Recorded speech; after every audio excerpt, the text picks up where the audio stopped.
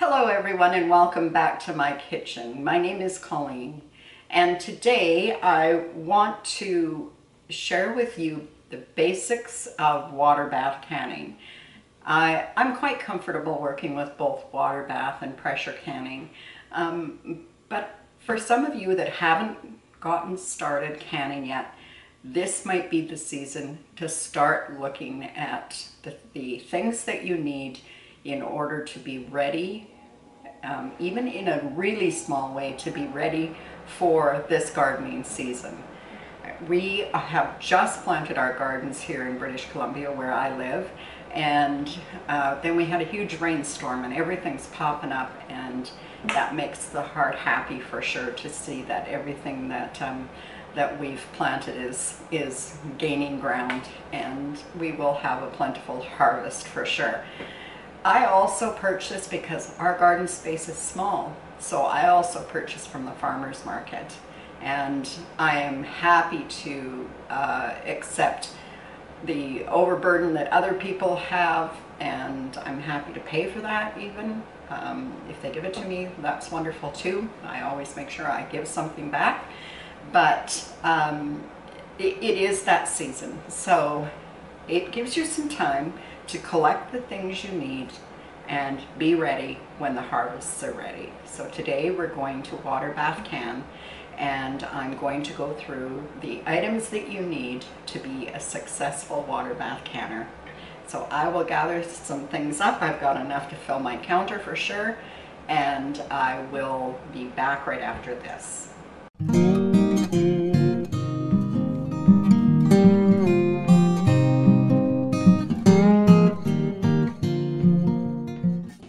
I definitely have a lot of stuff out here, and don't be intimidated by everything that's here.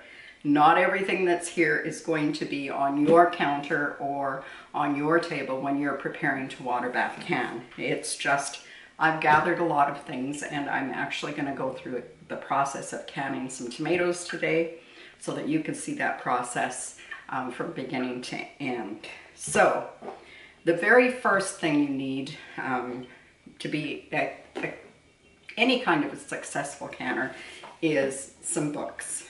And you could check these out of the public library, I think. In most places, they have good canning books and canning sections all over the country. I have the Bernardin Complete Book of Home Preserves, and it has served me pretty well, although I do use a lot of the old recipes that my mom used and my grandmother before, and I'm not afraid to venture into some of the old canning books and old canning methods. I'm not talking to you today about the old canning methods because I don't want you to be confused by a lot of different methods of canning. Today we're just going to try and concentrate on water bath canning and doing it according to the rules that exist at the moment. They are ever changing, so books, this one here I think was from 1943, and the methods have changed a lot since then, although that doesn't bother me. I guess in some instances I would be considered a rebel canner because I'm not afraid to use these old fashioned methods, but for beginners I would recommend this. Is Bernardin is the Ball company in Canada, so if you're in the US, look for the Ball book or any good canning book, and this would be my first purchase. You can look for these online and use bookshops, yeah, almost everywhere. I bought this one online, I think through Amazon, and but there are lots of ways to get them. Even consider your friends who have maybe are canners, and if they have a Ball book, ask them if it's okay to flip through and copy down the recipes, because I have not used not 1/3 of the recipes in this book. So copy down the ones that are meaningful to you, that you would actually can in your home. And then once you've got your feet wet, so to speak, then you'll be ready maybe to, or in a position to, buy the book for yourself and branch out and try some of the other recipes that are in the book. So, step one, have a good book or a good recipe to go by and understand what that means. When you're looking through this book, there's a good guide in here to talk to you about elevations for canning if you're canning with pressure.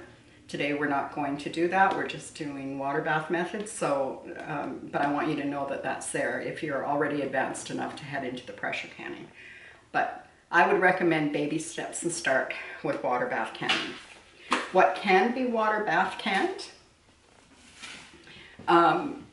Most fruit and berries can be water bath canned, and also pickles, anything that's, you raise the acidity level, because that's the key to water bath canning. Now, you can follow a set recipe if you're making jams or jellies and you're using some sort of fruit pectin.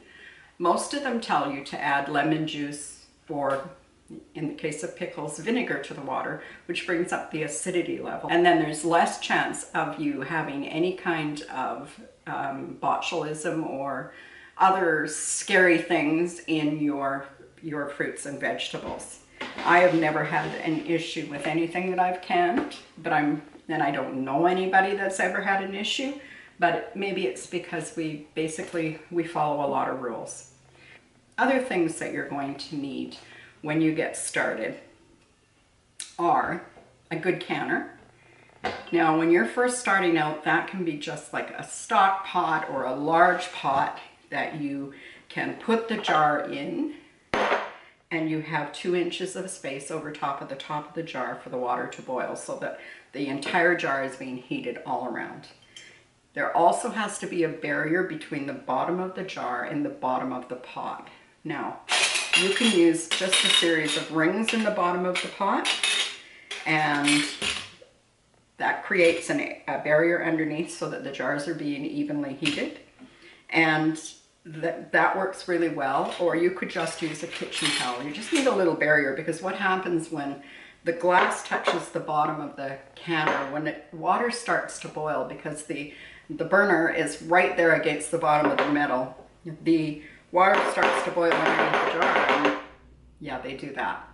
And once they get boiling like that, then they tend to move back and forth and they clang together, and you can get breakage that way. So also, if you're that close to the bottom of the pot and the burner is on high, you can actually scorch the food product in the bottom of the jar, and you don't want to do that either. So a good pot, it needs to have a lid, and you can use a pizza pan to put on the top of it to bring it to a boil, or whatever you have that would work to help create, a good rolling boil inside your pot. So I'm just going to move. This is my canner, and I purchased it a couple of years ago. After I think I had that canning pot maybe 40 years, I don't know, a long time. It finally was, a piece of the enamel came off the bottom of the pot and a hole went through. So my husband said, for heaven's sakes, get yourself a good canning pot. So I bought this particular one, and the one thing that I really like about it is that it doesn't have the separators in here like the old canning pots do. So I can literally fill this right full, and I don't have to worry that I'm in between the bars, because a lot of the canning pots have little dividers that keep the jars separated from each other. So I like that about this canning pot. And it will hold 8 jars, and it works really well. So, a canning pot. I'm going to set this aside so that we can look at some of the other things. Now, there's some tools that make it easier for you. One of them is this jar lifter. And this one has, automatic return. I don't know what you call it, but it must have a spring in there that brings it back. These are handy because you don't want to be lifting the hot jars out of the canning kettle with a cloth. It's just way too hot. If you invest in anything, invest in a good jar lifter. These jar lifters can be found at thrift stores, most hardware stores that sell canning supplies. They can be found at Walmart. They can come in a kit with other pieces, so it could come with a funnel and a magnetic lid lifter and a debubbler. And I think that's the most common way they come in a kit. You don't necessarily need all of that stuff. I've been canning a long time, and I kind of do bare bones because I don't know about you, but I have drawers full of gadgets and gewgaws that I just don't have room for more. So I try to keep it as simple as possible. And these are my basic tools. I use my jar lifter, my funnel. I have a couple of them. One of them I bought at a thrift store, so it's not one of the old enamel ones. I don't use it much. I use this plastic one more. I definitely use my soup ladle, and then I use just a plain old wooden skewer to debubble my jars, and this works great. I think that's about all of those things that you need. Next, let's talk about jars. So I have all different kinds of jars here and different sizes. So this is a quart jar, and this is 3/4 of a quart, or here in Canada it's 750 milliliters. This is a pint, which is also 2 cups. This is a half pint, which is 1 cup. And then there is the 1/4 pint, which I think it's just 4 ounces. And these little fellas, I have a specific use for them. I don't use them for canning, I use them for freezing, because we grow our own basil and we make our own pesto. And if I fill this to the, it's about the 1/2 inch mark on the lid here, on the neck of the jar, and I put the top on and I put it into my freezer, they freeze. And actually a couple of weeks ago we used the last jar from last year, so we're definitely looking forward to growing some more this year and getting our freezer stocked up again. These little jars don't take up any room in the freezers, so perfect for that. These half pint jars are good for jams and jellies, and if you're a couple that doesn't eat much for jams and jellies, then these little 4 ounce ones would be perfect for that. Just be mindful that it'll probably take you 15 of these little 1/4 pint jars in order to make a batch of jam or jelly. So it's always good when you're starting to make sure that your jars are free from any cracks or don't have any chips around the rim, and give them an inspection. And this is a good practice each and every year, is to make sure, or when you're putting your jars away, to make sure that they are still in good shape and you have nothing to worry about. Jars have gotten quite dear in price, and I think here in Canada 12 of these quart jars are going to cost you around $20, and they will come with a set of seals or lids and a set of rings. So you're going to replace the seals every time, but not the rings, so you can have the rings for a really long time. If you can find these jars at thrift stores, garage sales, definitely do that. But also realize that a good jar is a good jar. They don't depreciate in value at all. So if I saw jars at a garage sale, I would not be afraid to pay $1 a jar for them, because you will have them for years and years and years to come. So it's a really important investment. You can get away with using a pot that isn't a canner, but you cannot get away using a jar that's not suited for the purpose. So definitely keep your eyes open. You don't have to start canning with everything fresh out of the store. You can definitely be canning with things that you gather up. There, you may know some older people who may have canned previously and they just haven't thought about getting rid of their canning stuff, and maybe inquire, you know, did you have any canning stuff? Would you be interested in getting rid of it? Because, you know, I want to get into doing some canning. And they are a good resource, because if they were canners, they are going to have hundreds of jars, and they will have canners and all the equipment that you need. It may not be all the equipment that makes your kitchen fancy, but they'll have everything that you need. So, moving on from the jars, you need to have good rings. And these rings all came with my jars, and I haven't bought any rings in a long time, but you can buy the rings in kits. This isn't one, but you can buy them in kits. They come in a box like this, and they have a ring and a seal, and there's would be probably 12 of them in a box. And so that gives you an opportunity to build up your rings. But if you're a regular canner and you're using your food on a regular basis out of your pantry, then you will already have a good supply of rings that you can count on. So the next thing that you're going to need to can is some good seals or lids. And I work with 4 jars, and I have found these to be exceptional. They are definitely a company that I'm happy to work with. They stand behind their product. They are BPA free, and just the thickness of them pleases me. It seems in recent years a lot of the companies have tried to make their product thinner. There's probably a reason for that. It could be a metal shortage. It could be that it could be that the metal is expensive. I'm not sure what their reasoning behind it is, but these ones seem to be thicker. I've used hundreds of them now, and I am having no issue at all with these, and I feel confident to recommend them to you. So you need these good seals, and they come in big sleeves, and this box had 100 in it.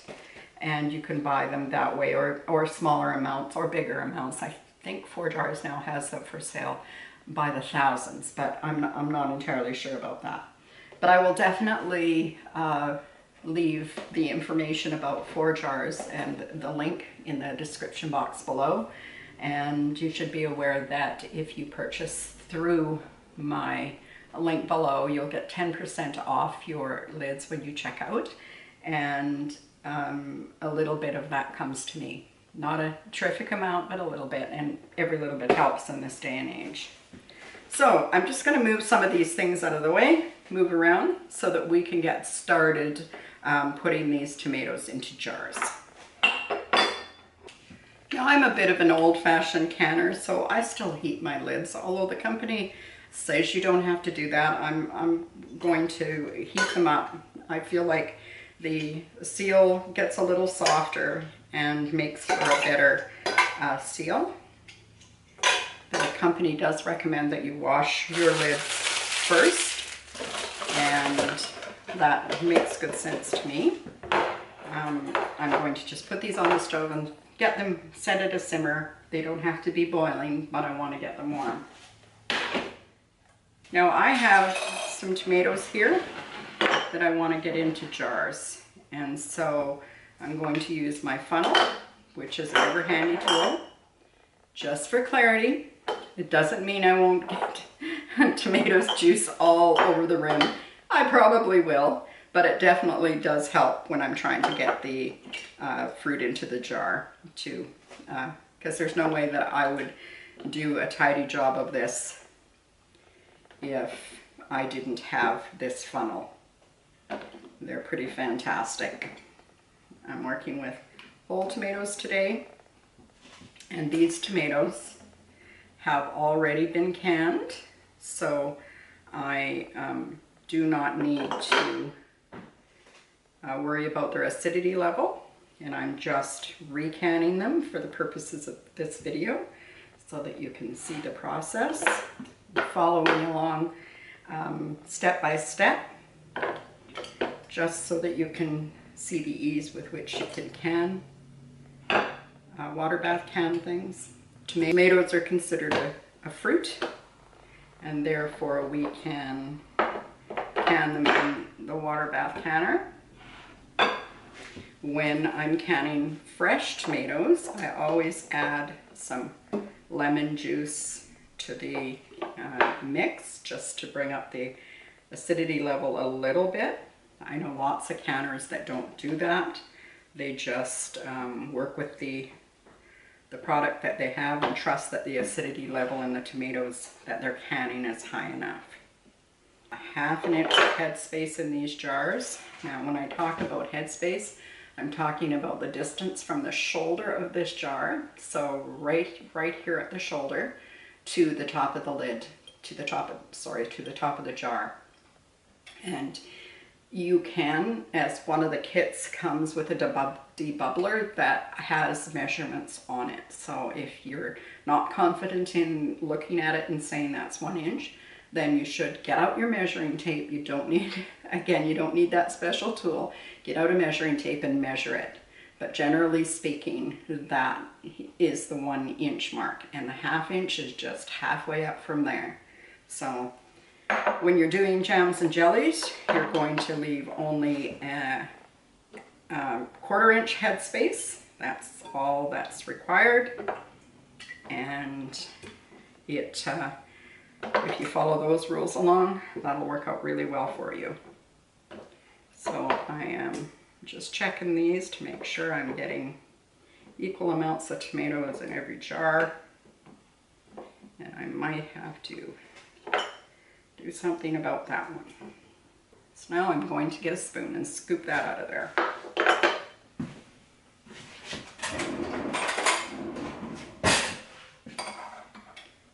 Now, because these have been pre-cooked, I might be able to just take out what I need and not the whole tomato.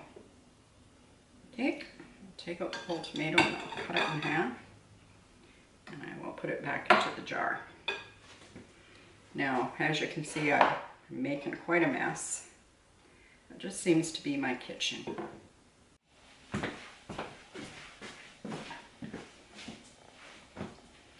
Now, I have filled all the jars, and I made a mess down the side of a few of them, so I'm just going to use my kitchen dish rag and I'm going to wipe these off. Just the outside of the jars. I'm not wiping the rims with this because I'm going to clean the rims separately with some vinegar. And there, that'll do it. Now, the last place that these jars can fail is right here at this step. Because if we fail to clean the top of the jar off, there may be a food particle stuck there, or if you're cooking with anything that has butter in it or grease, although butter is not recommended, people do it, then you definitely want to go around. I'm just using a bit of white vinegar on a kitchen towel. You don't need anything fancy here. And I am just going to clean the top of the jar off. And if I see I have food product on it, I'm just going to turn that over and get a clean surface again and continue on. We want to give these jars every reason to succeed. And we can do that by with just a little bit of care. It doesn't take long to run around your jars and make sure that you wipe them all down. Now, these are cold packed. That means, and because I'm recanning these, I can do that. But what a cold pack means is that you start with a cold canner, you start with cold or raw food in the jar. Your jars have been sterilized but allowed to cool, and everything is cool. If you are hot packing, which you most certainly can do, you just consider that it's a hot pack. So you want to start with hot jars, hot water in your canner that's the same temperature as the food in the jars, and start your canner from that point on. When your canner reaches a full rolling boil, that's the time that you count out the number of minutes that your recipe said you need to cook that for, but it needs to come to a full rolling boil where the water in the canner is boiling at least 2 inches above at least an inch if they're going for a short time. But if you're water bath canning for 45 minutes, you need at least 2 inches of water over top of the jars. More water is better than less water. So I'm just going to reach the lids and get them on.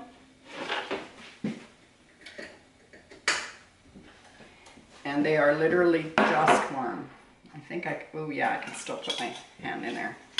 And I'll put these on. And these, yellow one. And that didn't take long. Most of my rings are in pretty good condition, but some of them are getting a little rusty. I still use them. It just means you have to be cautious when you're screwing them down, because they might jam up a little bit and you might not get as good a seal as you think you're getting. So they go on. Most canners just go fingertip tight. I go a little more than that. That's entirely up to you. They do that so that they don't have lids that buckle. I've never had lids that buckle, so that doesn't concern me. And I'm pleased with